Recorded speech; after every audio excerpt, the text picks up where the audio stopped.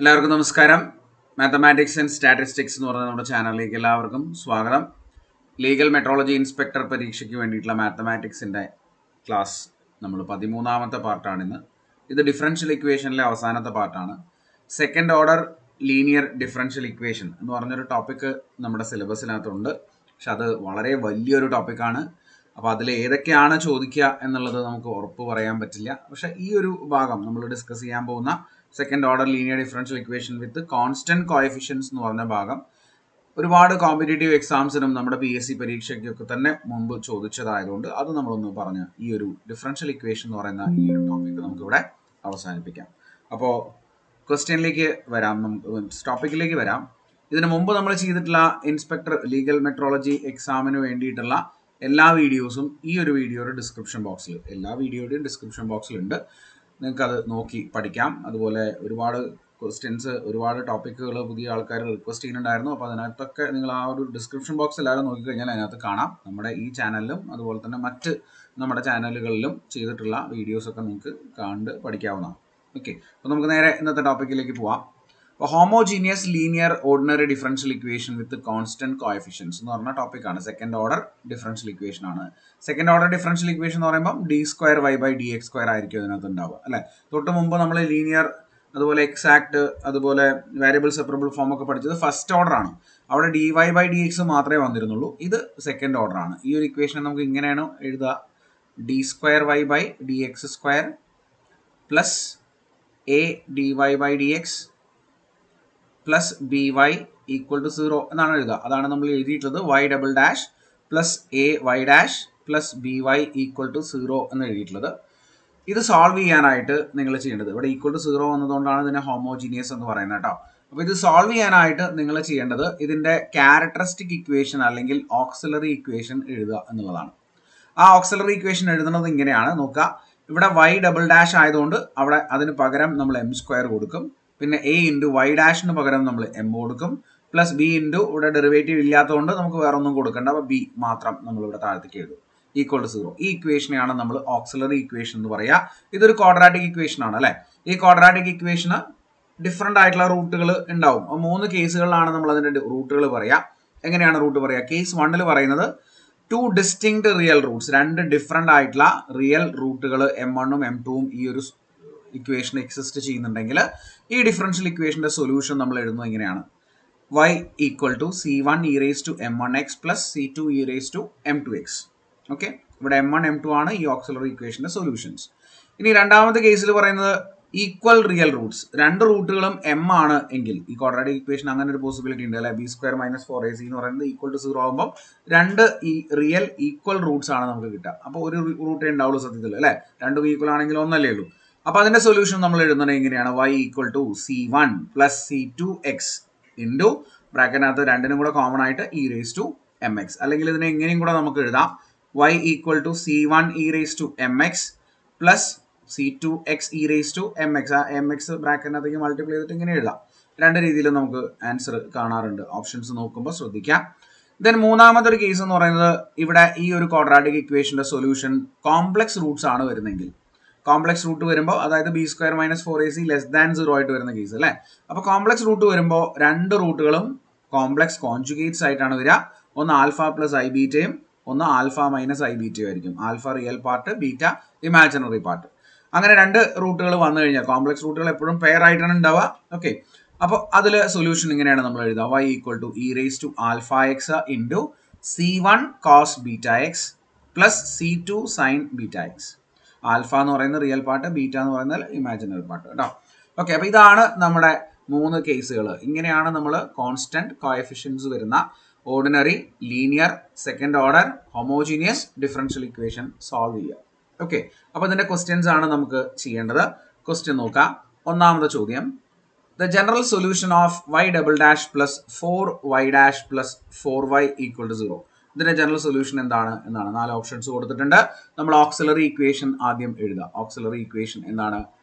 y" പകരം നമുക്ക് m² കൊടുക്കാം, പ്ലസ് 4y' പകരം നമുക്ക് m കൊടുക്കാം, പ്ലസ് 4y ആണ്, അപ്പോൾ അവിടെ 4 മാത്രം എഴുതാം, ഈക്വൽ ടു 0. ഇതാണ് ഓക്സിലറി ഇക്വേഷൻ. ശരിയല്ലേ? ഇതിനെ നമുക്ക് എങ്ങനെ എഴുതാൻ പറ്റും? m + 2 the whole square equal to 0 എന്ന് എഴുതാൻ പറ്റും. അതായത് m plus 2 into m plus 2 അല്ലെ, രണ്ടും ഒരേ ഫാക്ടർ തന്നെയാണ്.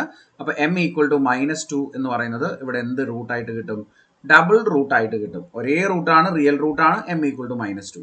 അങ്ങനെയാണെങ്കിൽ സൊല്യൂഷൻ നമ്മൾ എങ്ങനെ എഴുതും? y equal to c1 plus c2x into e raised to -2x എന്ന് എഴുതാം അല്ലെ. ഇതാണ് സൊല്യൂഷൻ വരിക. പക്ഷെ ഇങ്ങനെ ഒരു ഓപ്ഷൻ നോക്കിയാൽ നിങ്ങൾക്ക് ഇവിടെ കാണില്ല.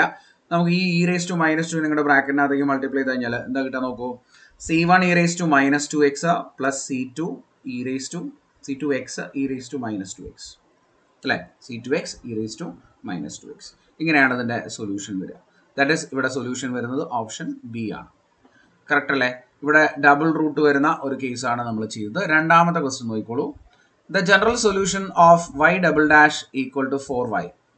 അവിടെയും ഓക്സിലറി ഇക്വേഷൻ നമ്മൾ എഴുതണം. Auxiliary equation is y double ഡാഷിന് പകരം m square equal to 4m ആണ്, മീൻസ് y ആണ് ഇവിടെ അല്ലേ, അപ്പോൾ m വേണ്ട 4 എന്ന് എഴുതാം. y m square is equal to 4 എന്ന് വരും. അപ്പോൾ m equal two plus or -2 അല്ലേ. 2 ഡിസ്റ്റിങ്ക്ട് റിയൽ റൂട്ട്സ് ആണ് വന്നിട്ടുള്ളത്. ഒന്ന് +2 ആണ്, ഒന്ന് -2 ആണ്. അപ്പോൾ നമുക്ക് എങ്ങനെ എഴുതാൻ പറ്റും?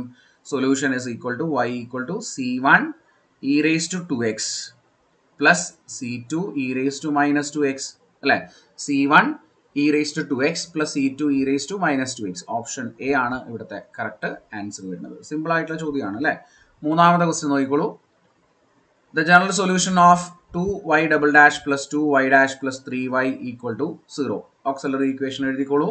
Auxiliary equation is 2m square plus 2m plus 3 equal to 0 എന്ന് വരും അല്ലേ. ക്വാഡ്രാറ്റിക് ഇക്വേഷൻ ആണ്. സോൾവ് ചെയ്ത് കണ്ടുപിടിക്കുക. ഫാക്ടറൈസ് ചെയ്യാനൊന്നും നമുക്ക് പറ്റില്ല.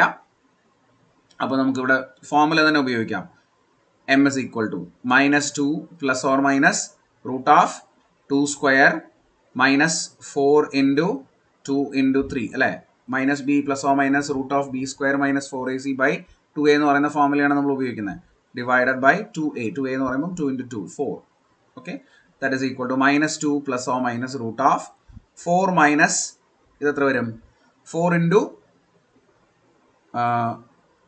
6 അല്ലേ, 24. 4 into 6 is 24. Okay, divided by 4.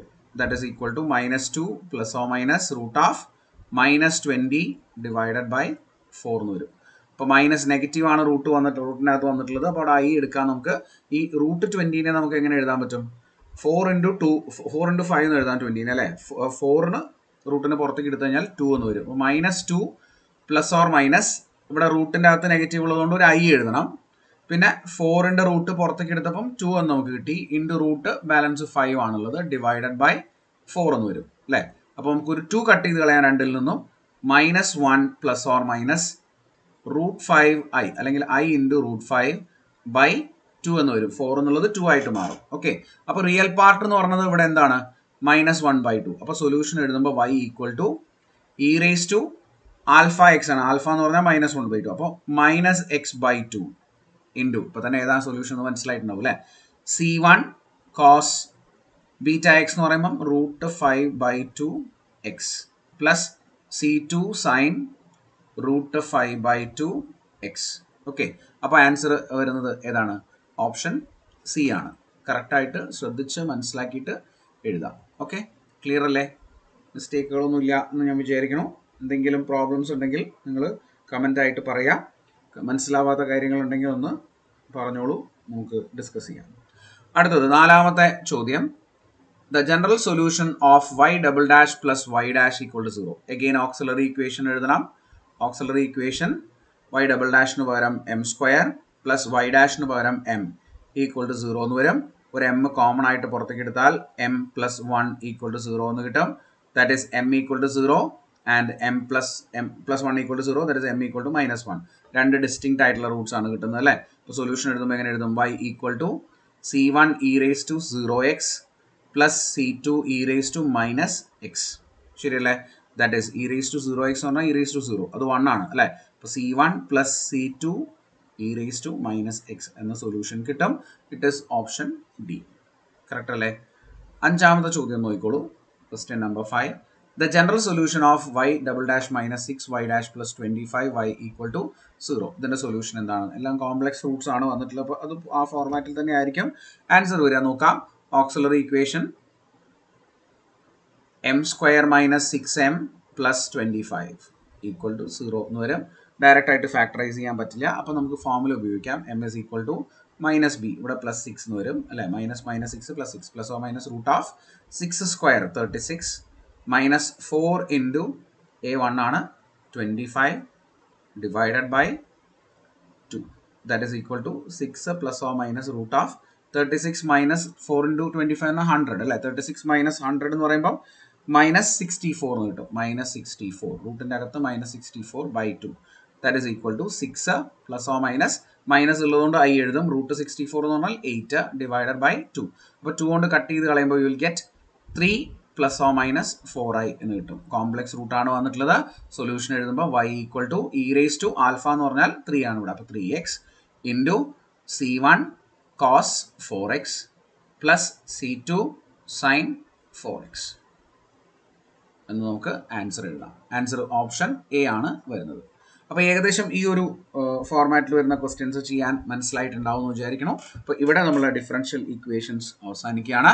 അപ്പോൾ കൂടുതൽ വീഡിയോസുമായിട്ട് നമുക്ക് വീണ്ടും അടുത്ത ക്ലാസ്സിൽ കാണാം. അതുവരെ നിങ്ങൾ ചാനൽ സബ്സ്ക്രൈബ് ചെയ്യാത്ത ആളുകൾ എത്രയും പെട്ടെന്ന് തന്നെ ചാനൽ സബ്സ്ക്രൈബ് ചെയ്യുക. അതുപോലെ ഫ്രണ്ട്സിനും കൂടെ ഒക്കെ ഷെയർ ചെയ്ത് കൊടുക്കാം. ഓക്കെ, അപ്പോൾ വീണ്ടും അടുത്ത വീഡിയോ കാണാം. Thank you, bye bye.